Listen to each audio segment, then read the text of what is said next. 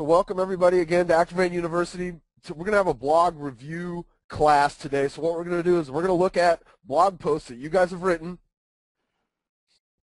Helen and Larry and Anna Cordes, they're kind of in our backyard, and I'm very familiar with Anna Cordes. So I picked this post out, and one of the reasons I use this post because it's a good example of kind of a neighborhood level blog post. And the skyline area of Anna Cordes is a pretty desirable neighborhood in Anna Cordes, so it would make sense that they would want to rank for a post of that nature. So let's just get in here, and we're going to I'm going to do this based on the things that we talked about in our SEO class. So the very first thing I'm going to look at is going to be the title of their blog post, and I think they did a really good job with the title of their blog post. In fact, this would be, there's no suggestion that I can even make here. This is a great title for a blog post. Then they get in here and let's just check, do they have kind of those 3 to 5 usages of that exact keyword phrase? And so we see, here's the first one. And the way that I'm going to search for this is I'm going to come down here and I'm going to do homes for sale in Skyline. And this is just, so you can see my find thing here. This is kind of highlighting those usages. So I've got the first one, which they start their blog post with, which is exactly what we want to do. I'm going to go to their next one, and this is perfect, okay? What they do here is they've got a call to action, which is a link, and if we were to come over here, I'm going to go ahead and guess that this is going to give us properties in Skyline Anna Cordes, and there's 18 currently available here, so they've done a really good job of giving me that really clean segue, that clean call to action, that clean way for a consumer to get back to their website and actually look for properties in this area. One of the things that I might have considered for them, because I don't necessarily want to land somebody on like a mortgage spot or something, they could have done some kind of min and max prices in here to get a little bit better representation of the homes. They could have also flipped these things from high to low on the price and maybe use this link, although that's, you know, again, getting some high stuff. I'm trying to kind of give a sweet spot in here, but that's okay. They do a good job of kind of landing you on just those homes in the Skyline area of Anna Cordes. So there's their second usage of the keyword phrase. Let's see if they get another one in here. And then they've got one down here at the end. So they've got 3. Let's see if there's another one. There's not. That now gets outside the blog post. So they've got 3 usages of that keyword phrase in there. Let's go take a look at their image. And so when I roll my cursor over their image, you'll see it says home in Skyline Anna Cordes, WA. That's their image title. And the words on there, that home in Skyline Anna Cordes, Washington that you see in the yellow, that will actually be counted as part of the keywords on the page. So let's see what this, is this a live map? No, so they took a screenshot of the map that gives you kind of the outline of the neighborhood. I definitely like that.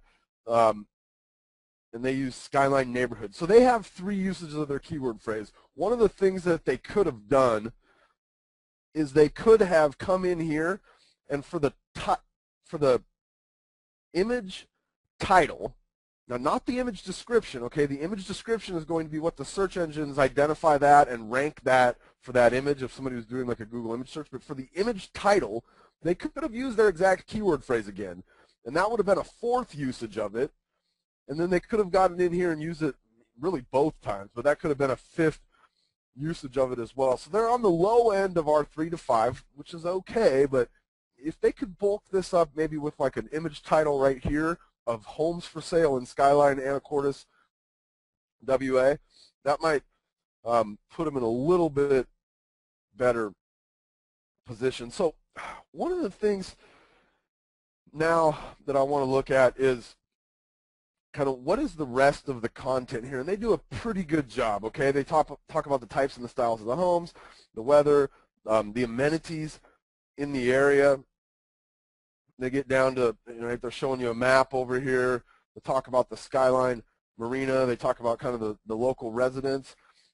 You know, one of the things that I always look at in these types of posts is this kind of thing right here. This, you know, we've got this basic information, that we can give somebody, this is what's happening, blah, blah. I mean, if I'm a consumer reading this, and we always look at these posts from two sides, okay? From the search engine side, that can we get this thing to rank, and then we look at it from the consumer side. And if somebody was to land on this and start going through, I think they're going to get a pretty good idea that Helen and Larry know what they're talking about. So beyond that, what else can we do? And one of the things that I see being very effective for people is the ability to kind of personalize your knowledge of this area. And I think she's getting in the right direction here, where she's kind of talking about, what the residents call themselves, but what can you get into a blog post that's kind of personal about your knowledge of the area? So if they've sold homes in this area in the past, I might put something about that in there. Heck, if they live in this neighborhood, I mean, that might be something that they would consider putting in there, but something that really personalizes your knowledge of this neighborhood for somebody that might actually read this post. Now, from a search engine perspective, that's not going to be a major differentiating factor, but from the perspective of somebody landing on this blog post and thinking to themselves, like, are Helen and Larry the person that I want to contact to find my next home for sale in here, or contact to potentially sell my home for sale in the Skyline area of Anacortes? I think that she should expand a little bit here, or he should expand a little bit on this section right here, where they're kind of giving that personalized touch to the blog post. I noticed they've got a couple of other links in here that that they're using. They've got a link for the marina. They've got a link, it looks like, for the HOA, and then a link for the rain shadow. One of the things that they don't necessarily have at the close is another call to action for this particular blog post. Now, they've got some calls to action in their signature line down here. Okay, and this is their signature line, so we're going to see this on every one of their blog posts, is my guess. I want to have a good call to action at the bottom of this post as well, because if somebody reads through and they don't necessarily want to get looking at the listings right away here, I want to give them another chance down at the bottom. And on that link, I would have used a slightly different phrase for my anchor text. So instead of homes for sale in Skyline Anacortes, I might have said something like, hey, click here to view properties that are currently available in Skyline Anacortes, or something like that, for this kind of closing call to action for this blog post. Okay, I want to look at this one because I have a feeling the reason she sent this to me is she's probably thinking to herself, I wrote this post and I think I've kind of gotten a lot of the good, a lot of the good kind of tenants here, but I'm not necessarily showing up on these first couple of pages. And in fact, as we look through here, it starts to become like, okay, well, why aren't they showing up here? And there could be a couple of reasons for that. And when you start to see like Zillow multiple times and Trulia multiple times, this really starts to become a concern for me of why aren't they showing up here yet? So the first thing that I want to suggest to them is I'm going to come over here and look at their profile, and this is going to tell me if they have Google authorship set up yet, and they don't. Okay? Carrie is going to give you right now a link, and it's this link right here, activerain.com/Google-authorship. This is going to be important for each person that we look at, because what Google authorship will do is it will identify for Google that you're a real person creating this content, and there's a really good chance that in that case they're going to improve our rankings just based on the fact that they can identify us as an author. And as they continue to write blog content and Google continues to identify them as the author of that blog content, it's going to dramatically improve their rankings. And in fact, as we come over here and we go back and kind of reset this search to page 1, what we'll see is we'll see people showing up on this page, right, that have their Google authorship set up. So I want them to get in here and set Google authorship up for their ActiveRain blog. This post right here is a step-by-step tutorial on exactly how to do that for their blog. And again, that's going to identify for Google that they're the author of this thing, and it's going to increase their rankings, okay? If nothing else, every time they write something, it's going to ping Google and say, hey, I've got a new piece of content out here. Will you come out here and index this? And as they continue to create content for their blog, it's going to, it's going to increase their kind of reach with Google. Now, Seattle's an interesting place, and so is, excuse me, so are Miami and Chicago and Phoenix. Some of these bigger markets that you guys are in, there's a lot of competition here, okay? And as I look at the first page for this, I see the usual suspects, and in fact, there's some suspects on here that you guys might not see in some of your markets, like Redfin. I think Movado's, they're getting to be more nationwide, but we see the Zillows. When I see this sort of a representation here, what I start to think is maybe there's another level that they can go to, and I don't know Anacortes well enough, but I would have to believe that inside of this pretty large area of Anacortes, Skyline, which again is a neighborhood or a community, that there may be smaller segments. And if there are like smaller subdivisions, for instance, inside of the larger area of Skyline, because I know like in Renton, there's like a Fairwood area of Renton, and inside of Fairwood then there's going to be Candlewood and Carriagewood and Fairwood Greens, and there's a bunch of different subdivisions. They may consider getting even more granular and looking at that subdivision level. So you always kind of have to gauge this stuff based on your particular market. So they've done a very good job here. I think maybe get a little bit more information about kind of the personalization of their knowledge of this area. I would get that closing call to action in here. I might even beef up my use of my keyword phrase a couple of times, okay? And because what starts to happen in here is it's possible that at only 3 uses of their keyword phrase, that there's some other phrases in here that they might have used 3 times or even more times than that. So really try to get to that 5. And again, the easy way, because it doesn't always make sense to kind of stuff this, not necessarily easy to use phrase into the body of the post. Another good way to get it in there is on the titles of these images. The one thing that I see in here that concerns me just a little bit is this very first sentence. Homes for sale in Skyline Anacortes are in a beautiful neighborhood located on the west side of Fidalgo Island. I don't know that grammatically, and I'm not an English teacher, I don't know that grammatically this sentence actually makes sense. It might be something like the homes for sale in Skyline Anacortes are in a beautiful, and maybe she might even want to include like some commas in here to get proper sentence structure.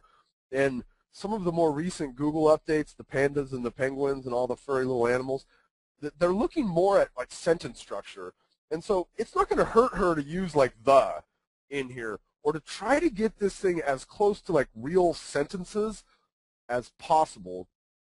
Again, right here, she could have used the homes for sale in Skyline Anacortes range from waterfront luxury homes. With just including that proper sentence structure can help her, because it shows the search engine that this was written by a real person that's not not outright trying to manipulate the algorithm, right? They're giving us good content, but they want to make sure it's in a manner that somebody reading it's going to make sense to them. So I would get in here and probably, use words like the or and, or words that make the thing read a little bit more appropriate for a real person that landed on this. Because again, over the years, Google's getting better and better at understanding the real way that we read and write. Bob, a couple of questions are coming in about putting commas or the in the title. What say you about that?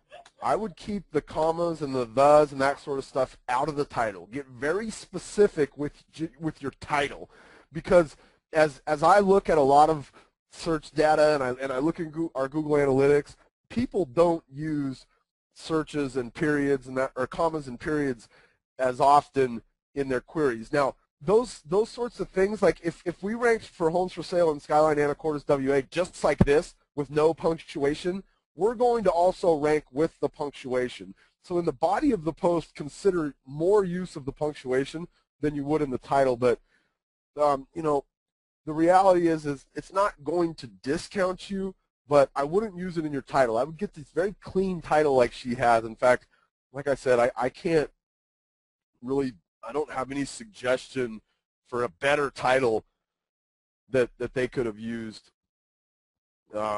in here. Now another thing to consider here is, you know, she might come in here and take another shot at condos for sale in Skyline Anacortes, Washington.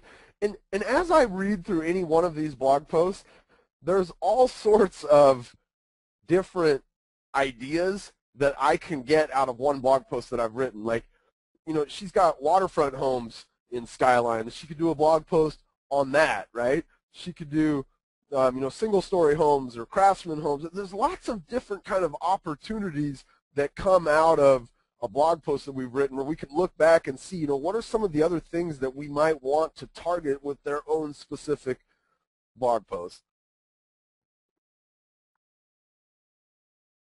Okay, so Steve says, in tough markets with big box competition, how do you feel about embedding a Google video embed and then linking the ActiveRain page or even your website in the video description?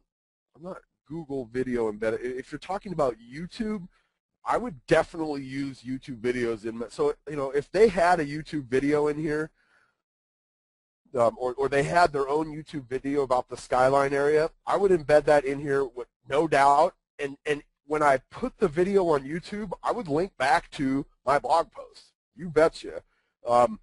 That's going to help my blog post perform better. That video is going to kind of give Google that kind of extra, you know, data and letting them know, hey, there's really good content on this page beyond just the written content, right? There's this video content here. Yeah, absolutely. If you have video, please get it into your blog posts. And then, like Steve suggests, and this is a great idea, when you place that video on YouTube or maybe even later once you've written your blog post, go back and include a link to your blog post in the description on that video. That's just going to be another link back to your blog post helping to prop it up in the search engines.